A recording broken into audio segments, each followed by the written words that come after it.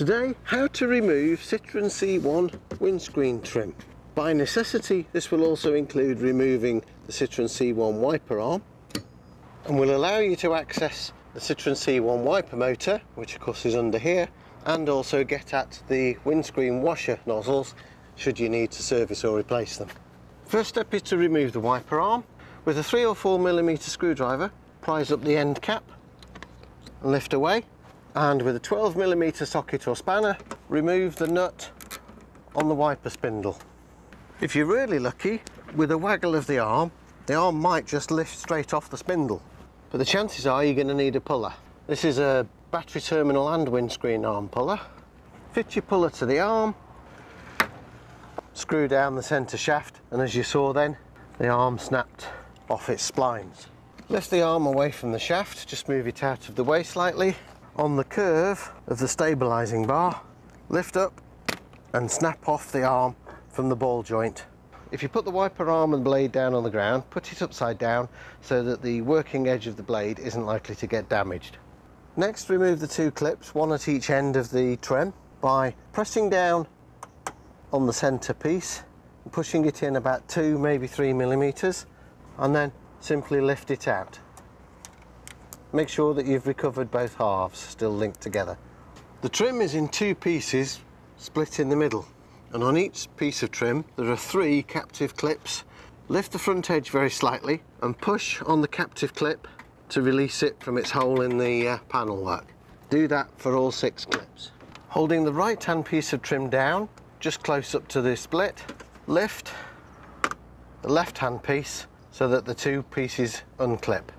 And pull the left hand piece slightly towards the right and it will lift away. And with your fine nose pliers, squeeze the legs of the seal clips together and release them through their holes to disconnect the seal from the left hand piece of trim. Pull apart the corner joint on the windscreen washer tube, lift the right hand trim above the wiper spindle and bring it in towards the centre of the car, and both pieces of trim are now free. From this position you can see the flap that operates the recirculation function. If you need to remove the washer jets, pull the pipe off the back and with your fine nose pliers squeeze together the 2 legs and push them through the trim, and they just push fit back in. It will actually go in only one way round, so you can't get it wrong. If you need to remove the wiper mechanism, undo these 2 screws at each end of the mechanism with your 10mm spanner or socket. Lift the mechanism slightly from both ends. At the right hand end, pull it forwards and up to disengage it from the spigot on the body there, and press this clip on the connector to be able to disconnect. And here's some top tips for putting it all back together again. While you've got access to the wiper mechanism, pop these 2 ball joints apart, this end and this end. Put a blob of fresh silicone grease on top of the ball before putting it back together. Do the same at both ends. The ball joints simply knock back together.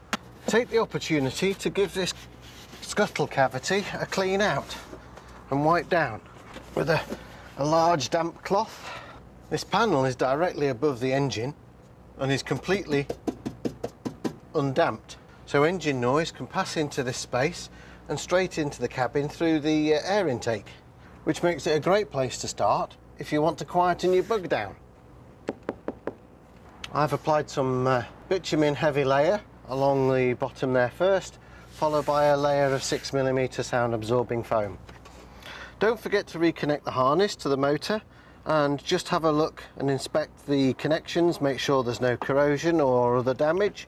Make sure to put this end of the arm underneath this bracket first and then push onto the spigot. Again, a little silicone sealer on the spigot is useful, and drop down and replace the screws with your 10mm socket. On the windscreen edge of the trim there are clips along here, and the windscreen actually fits between this rubber lip and these clips, and there's also a foam strip along here which engages with the bottom of the screen, which on ours was seriously degraded, so I'm replacing it, along with a piece of foam around each end. And before putting the trim back in place, give the bottom edge of the windscreen a clean, along with the rubber flip on the trim.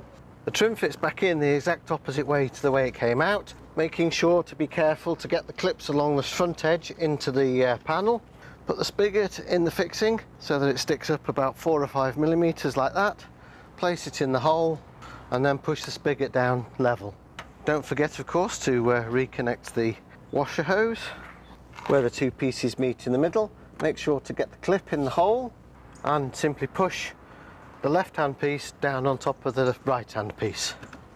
Don't forget to clip the seal back into place. Just push the clips in.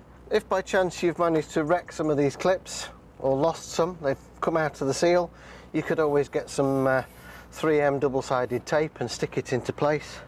Before putting the wiper arm back on, put a little silicone grease on the stabilising arm pivot and also just round the splines. That'll help to keep rust out at bay. Simply press the stabilising arm back onto its ball joint, put the wiper in the right position, lift the arm slightly and push it down onto the splines and put your nut and cap back on. While you got the trim off, of course, you could clean it up and paint it. If you found this video useful, there's another one on the screen now that I think you'll like, and I'll see you next time.